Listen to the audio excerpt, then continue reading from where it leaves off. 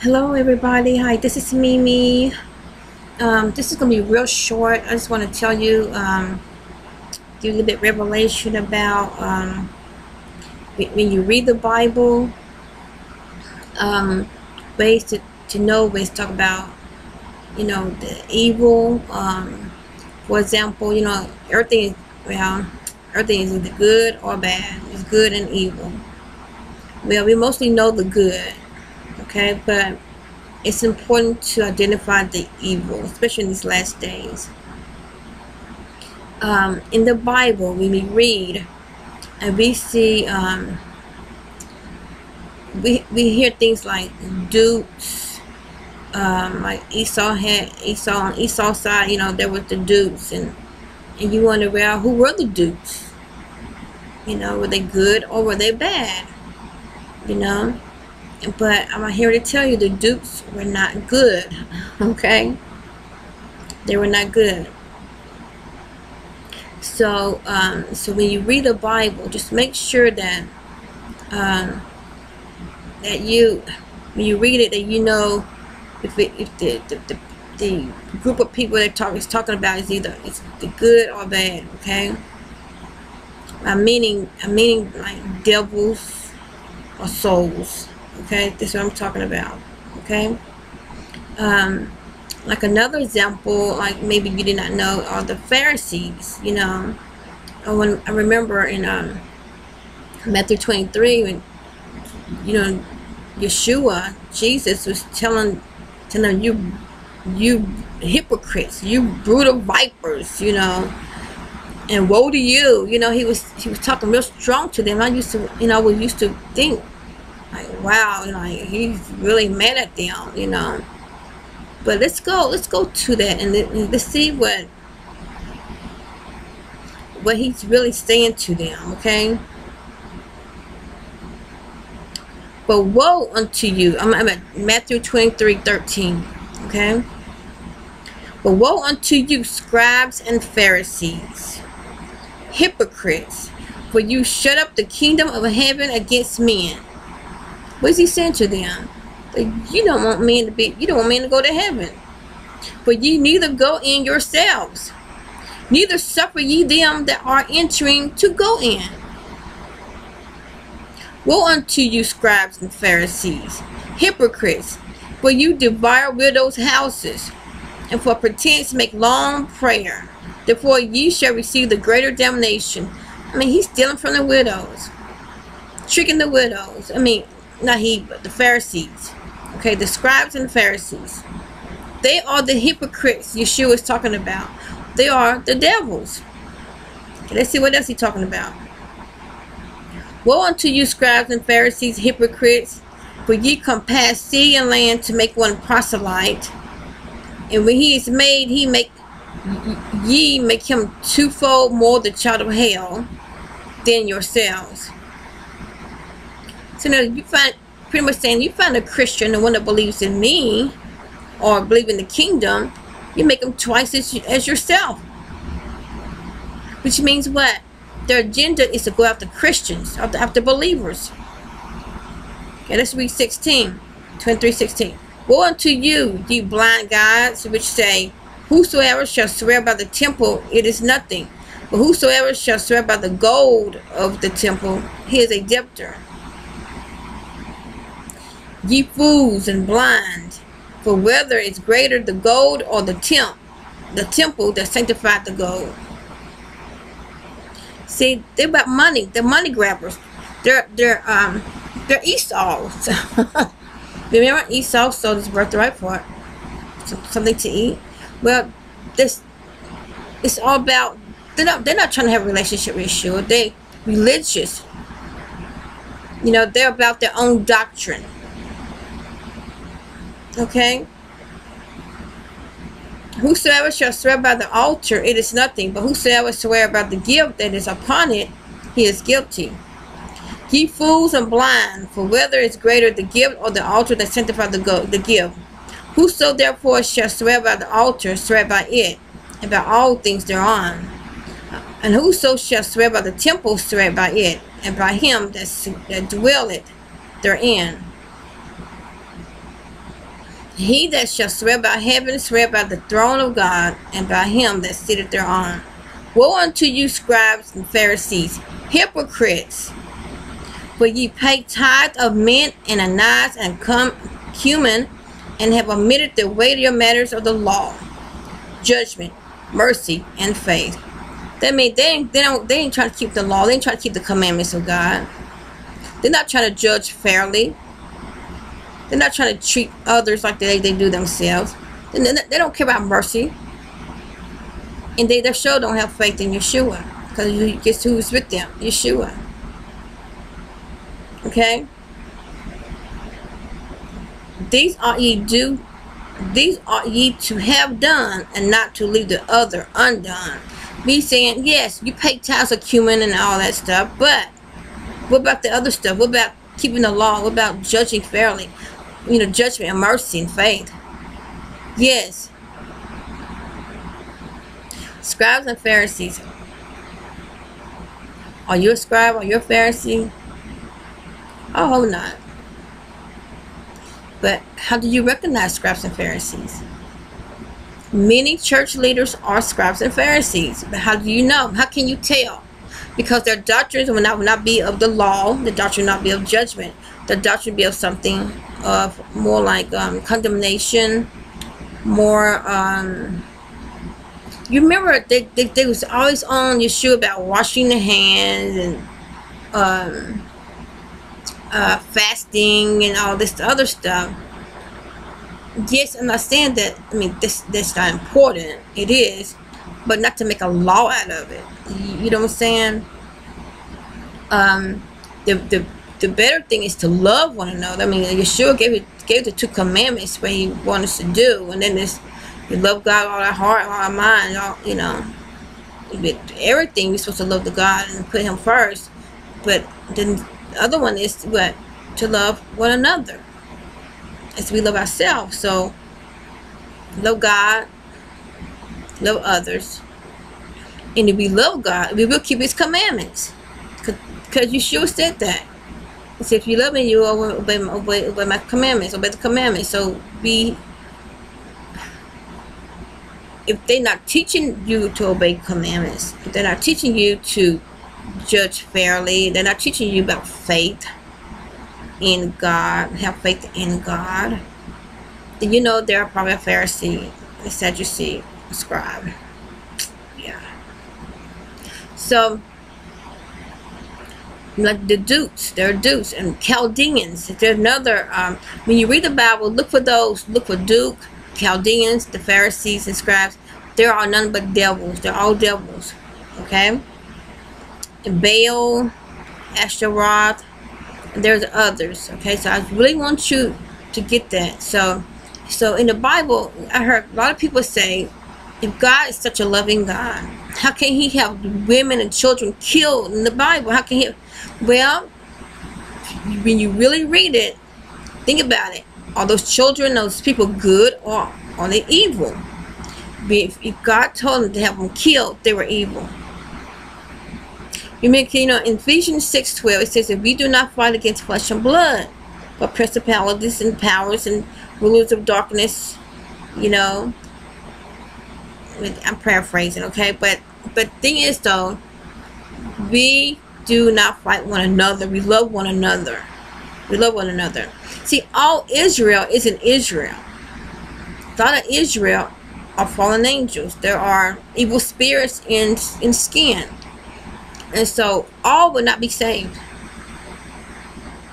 So a lot of you leaders going out there, you who are called the times such as this, to go out there and preach the gospel. If you can't reach them all, don't worry about it, because all cannot be saved. Because some of them are not real people. Okay? Some are scribes and Pharisees, hypocrites. Some are brood of vipers. Some are vipers and skin. Yeah. So really wanted to tell you this. So look for those. So when you read the Bible, read it, and when you come across Dukes and again the Baal, Asherah, the scribes and the Pharisees,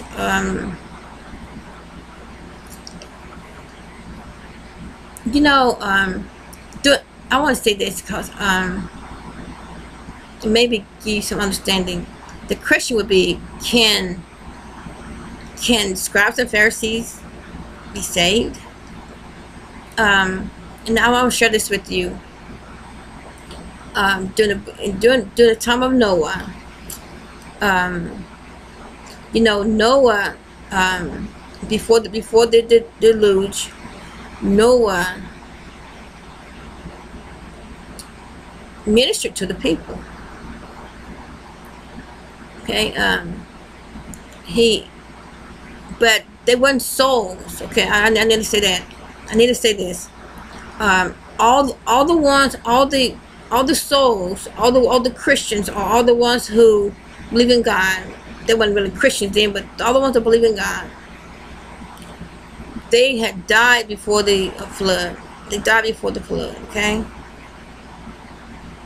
or they was on the boat with Noah, which is what, 8 of them. They was all married couples now.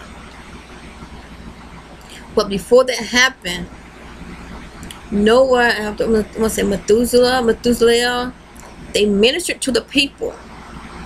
Okay, just go back and just do your reading. But they ministered to the people. They did not listen. They did not heed.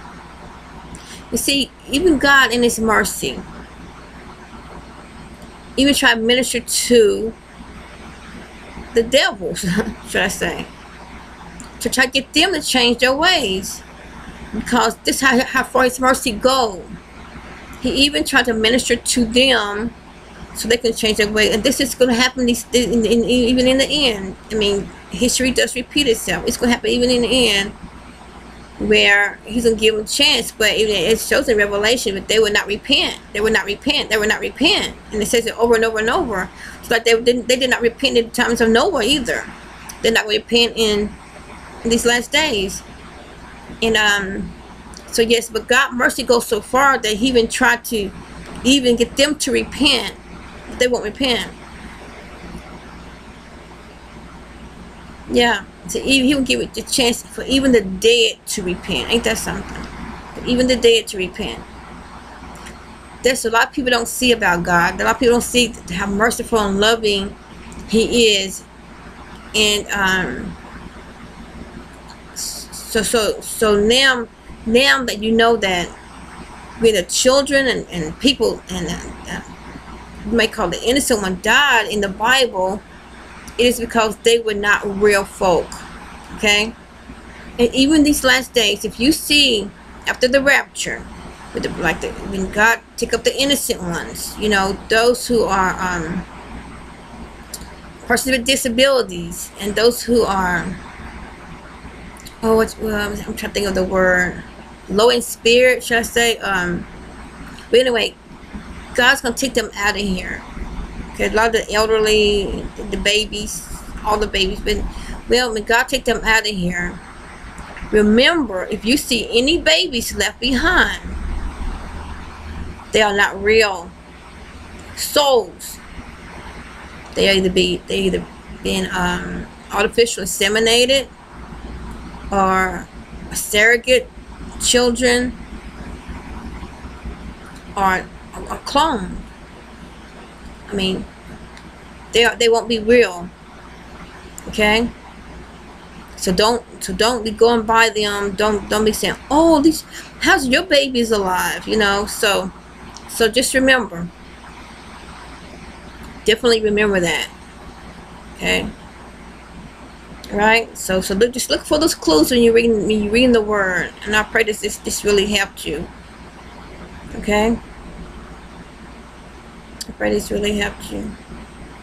But anyway, God bless you. May His light shine upon you. May He give you His peace that surpasses all understanding. Stay in your word. If you're not saved, I mean, ask Yahushua HaMashiach Jesus Christ come in your heart. It's the Holy Spirit to have her way with you. To dwell in you, to teach you, to lead you in all truth. Pray in the Spirit, even start praying in the Spirit. That's the Holy Spirit. Just open your mouth and just start praying. After you repent of all your sins, that's the Lord coming to your life. Okay, and after you do all this, take communion daily. This will be your daily medicine. And this the healing power. It's healing power in the blood of Yahushua HaMashiach, Jesus Christ. Okay, and when you dispose, if you don't drink all the communion, you dispose of it. Try to put it into something like a plant. Try not to pour down the drain. Okay, because you have to look at this. It's real blood. Try to drink every bit of it. Okay, try to protect all of it. If you know you can't, I mean, don't get a lot. Don't get a lot and pray over it if you feel like you can't drink it all. But just remember, it's just blood, and the bread is his body. You're using a cracker of bread. Okay, it's his body. All right. Yeah, I'm talking about. Let me say this. One thing about those spirits, those spirits. See, they will give you sickness. They give you sickness. Okay, if you have a headache, if you have any kind of pain, if you have your eye fluttering, if you're itching, it's an evil spirit. If you have a cold, it's an evil spirit. People are like, surely common cold.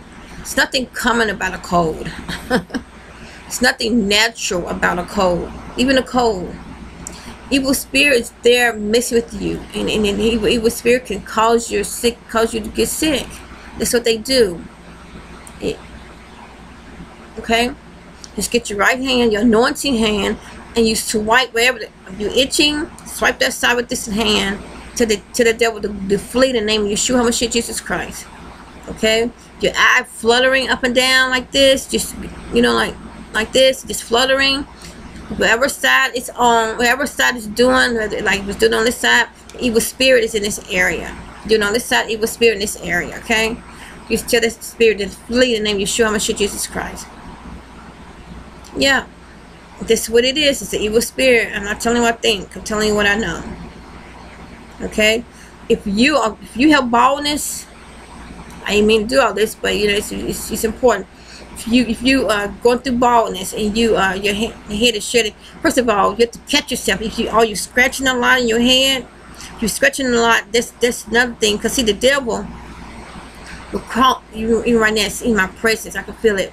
Because I'm tangible to those spirits, and you can't be too. But you have to be tuned in to turn off a lot of that TV stuff that you watch. Okay, because they could distract you from a lot of things. Okay.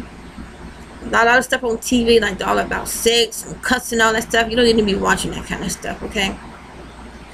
But anyway, if your hair is coming out, first of all, watch yourself. Don't scratch. If it's itching, pat it, and you tell that devil to flee.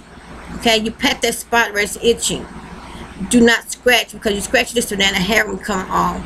And I've been through that before too. I did. That's how I knew it was a spirit. I could feel it, like moving around my head, and yeah, it's a lot of women. Who get like perms in their hair, and their heads get to itching real bad, and they feel like their hair gonna fall out. And then they get to doing things in their head. Well, it's an evil spirit. It's an evil spirit. Okay, but I'm not encouraging you to get perms and stuff in your hair. I'm not doing that. But I'm just saying it's an evil spirit. Okay. Let's see what else. Yeah, if you're bleeding more than you should, women, you know what I'm saying? If you're bleeding more than you should, it's an evil spirit. Okay? Yes, it's an evil spirit. Yep. Evil spirits can cause so much. Of course, it can cause you to have cancer and other things. That's why you bless your body. You get some olive oil, and you pray over it, and anoint yourself with oil. Bless your body. Say, I bless myself. You just bless yourself. Bless your body. Say, God bless me. But bless yourself. But communion is a healing. I'm telling you, communion every day. We keep the doctor away. They say apple a day, communion a day. We keep the doctor away. Okay? For real. Communion every day. You keep the doctor away. Seriously. Okay? Don't have to be the same prayer every day. Just because evil spirits cause those things. That's right. They want you to go to hell. They want you sick. They want you dead. They want you unrepentant. They want you to continue in sin. They don't want you to have the promises of God. They don't want your prayers heard. Because God don't hear the prayers of the unrighteous. He hears the prayers of the righteous. So that's why it's important to repent. Repent don't mean you just say, God, I'm sorry. You keep doing it over and over and over. Repent means you turn away from that sin, and then you start walking on the right path. Okay? Do the right thing. Do the right thing. Do the right thing. Alright? If you're fornicating, he don't want to marry you, then you want to keep on walking. Leave all that alone. You know, sex feel good while you're doing it, but you know what though? It has severe consequences if you're not married. Very severe consequences if you're not married. Okay? Stop sleeping around. Men, stick to your wife. Stop sleeping around. You know, and it's, since I'm even on the subject, there are serious plagues coming for sexual immorality. Immorality, serious plagues. And you know what? Once you get it, I won't say it's a black boil plague, but once you get it, I don't care how much repenting you do, you know what? You're still going to die with it. You're still going to die with it because, first of all, when you sleep around, you know what? You putting the Holy Spirit in a bad situation. And you really doing yourself damage because you know when you come together. I said this on other videos, but just in case this is the only video you watch, just heed to what I'm saying to you.